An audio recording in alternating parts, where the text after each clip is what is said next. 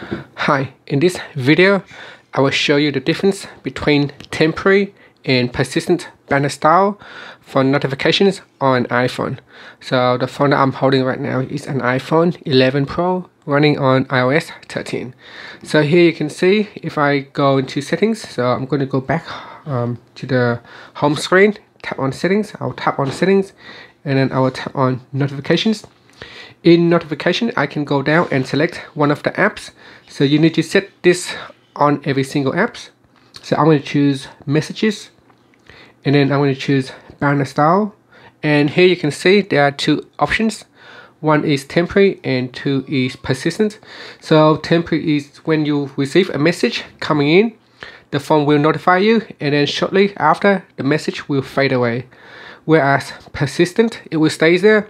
So let's say you are in the middle of the game, or if you are reading something and you don't have the time to attend to that notifications, it will stay there. It will not fade away.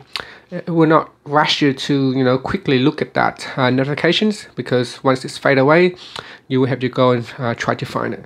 So let's do a demo. So this is at the moment set to temporary. I'm going to go into text message, and I'm going to send myself a text.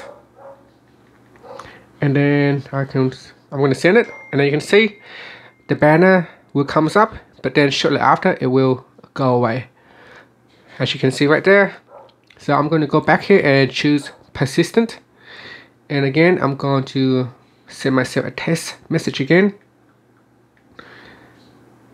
and then this time it will come on and it will stay there.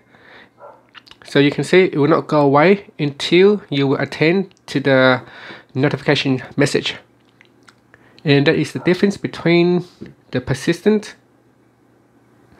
banner style and the temporary banner style on your iPhone.